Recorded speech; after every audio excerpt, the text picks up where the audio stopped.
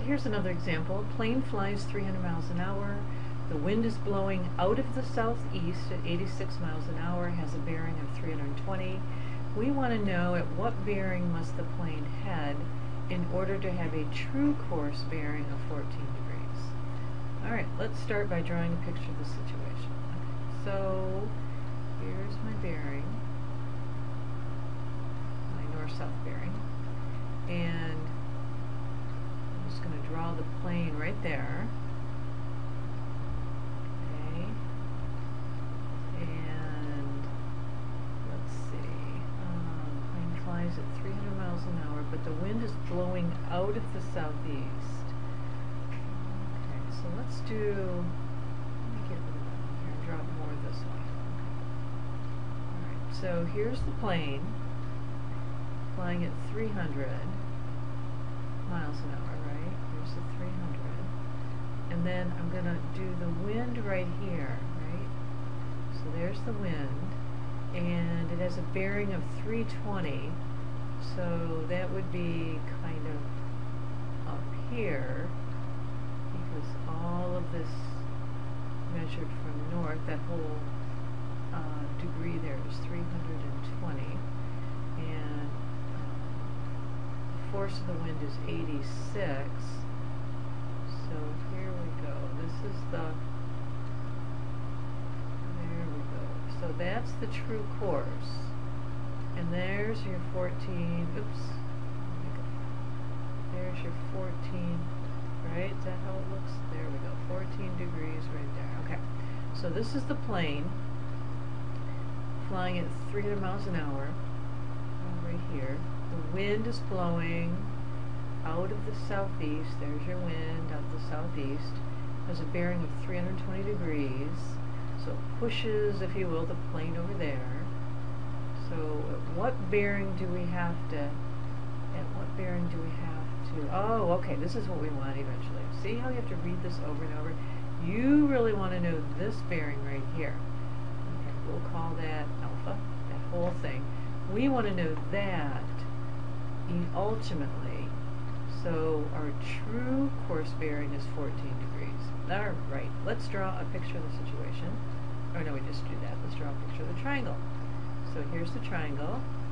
So the length of this is 86. The length of this is 300. And again, there is no angle directly in the triangle. Alright, so sometimes you need a third picture just with angles in order to get your angle in the triangle. So here is going to be my north-south of the plane, right? And because I have the 14, so let's do that. So here's the 14 degrees.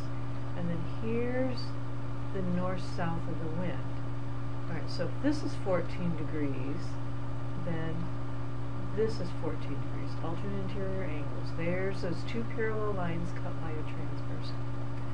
Alright, but we know that we've got, here's the wind. I'm just going to draw the end of the wind. We know the wind is there, right? See how I'm concentrating kind of on this part right here? Okay, this blow up of what I've circled here is what I have right over here. Okay, so this is 14. So the wind, what did we say the wind was? 320 degrees. So if we take 360 and we subtract 320, we get 40. So we know we've got 40 right here. Oh, I got another bearing. Look at this. Okay, so let me draw this in magenta.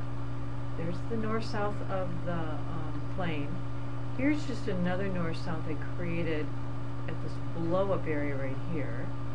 And then here's your north-south of the wind. All of those are parallel. Alright, so we said this was 320 degrees, so that makes this 40, because 360 minus 320 is 40. So that makes this 40. So two parallel lines cut by another transversal. Alright, and is this whole thing in my triangle? I think this whole thing is in my triangle.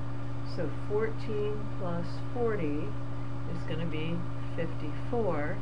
So 54 is the angle in my triangle. Alright, so this looks like a law of sines problem, and I eventually want theta. So look, I can do law of sines because I've got the sine of theta is to the side opposite, which is 86, as the sine of 54 degrees is to the side opposite, which is 300. When you solve for theta, you get 13.4 degrees. We've done that before. Alright, so if I want my true bearing, let's go back here. We want this actual bearing. And we found this one is 13.4, so then I have to add them together. So 13 plus 0.4 plus 14, so that gives me 27.4 degrees. There's my original, there's my bearing, bearing at which the plane must have. There you go. Alright, good problem. Lots of great angle stuff in that.